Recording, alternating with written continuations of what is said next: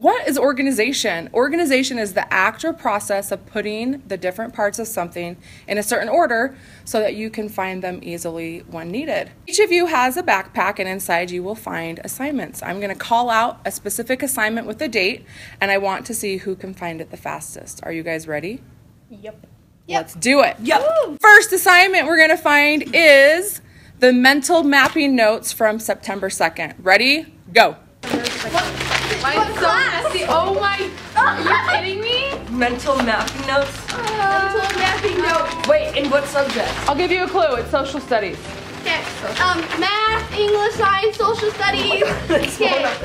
Okay, here. Ding, ding, ding. We have a winner. Ow! Me. Round 2. Round 2. Next, we're going to find the K or the S worksheet. Hint, it has clocks and watches on it. Go. English, science, Hint, it has clocks and watches on it. No! Ding, ding, ding. We have a winner. Round 3. Finally, we're going to find the Polish Your Possessives packet. Ready? Go. Oh, no! No! September 16th. Oh, you found gum? No!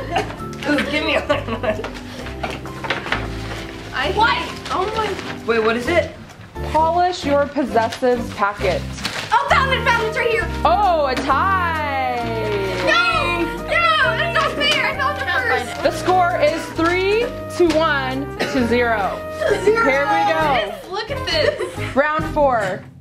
This one, we want to find the equation and inequality review assignment. Go. I found it right here. Ding, ding, ding. I don't like losing. So my question to you is, why would organization be so important in school? I think it helps you like not stay as stressed, because what if this happened to you one day and you can't find anything? I can literally not find anything, so it stresses me out. So let me just organize it, and you'll be okay. Oh wow, yeah. So just stay organized and you'll be fine.